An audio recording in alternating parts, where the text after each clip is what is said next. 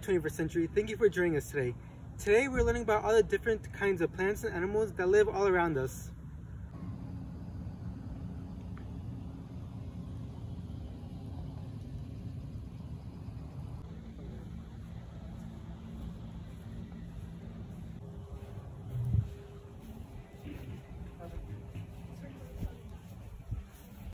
Hey guys, we're on a little scavenger hunt. Here are some insects that I found.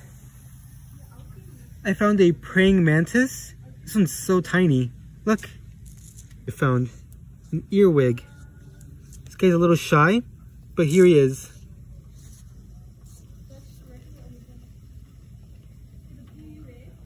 So those are some of the insects that we found. Hey guys, we're back. Now let me show you some of the flowers and plants that I caught. So as you can see here is a lily. It fell, so just here are the petals. Look at them. And here is a cornflower. They're really small.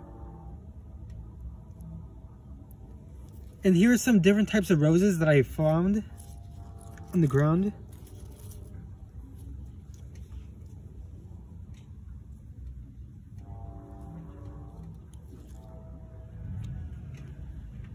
Now right here we have a black-eyed Susan. These are very, very pretty, as you can see here. And here is a marigold. And so something interesting that I also found was a fungi, which we just call mushroom. As you can see, these aren't plants, but they belong in the group of fungi, as you can see here. And what I also found was a piece of bark, which I'm pretty sure other insects lived in. So that concludes our nature scavenger hunt. And so one challenge I have for you is to find out what other plants and animals you can find in your own backyard.